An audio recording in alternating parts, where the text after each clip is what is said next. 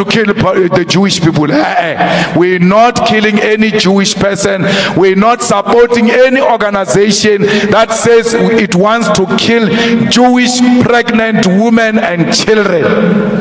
We're not part of that nonsense. A revolutionary at all material times must be guided by the feelings of love. We love humanity. Therefore, we love our women and our children.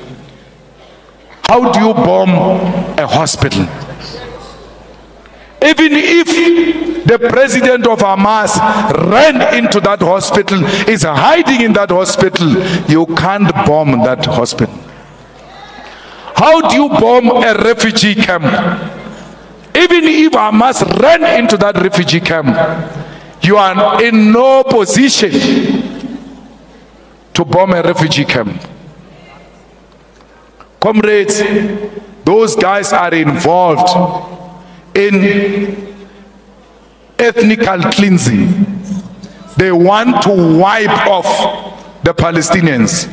This is a genocide. It's an international crime, and ICC must issue a warrant of arrest against Netanyahu. Why do you issue warrant of arrest on Putin, who has not done worse than what Netanyahu has done to the people of Palestine?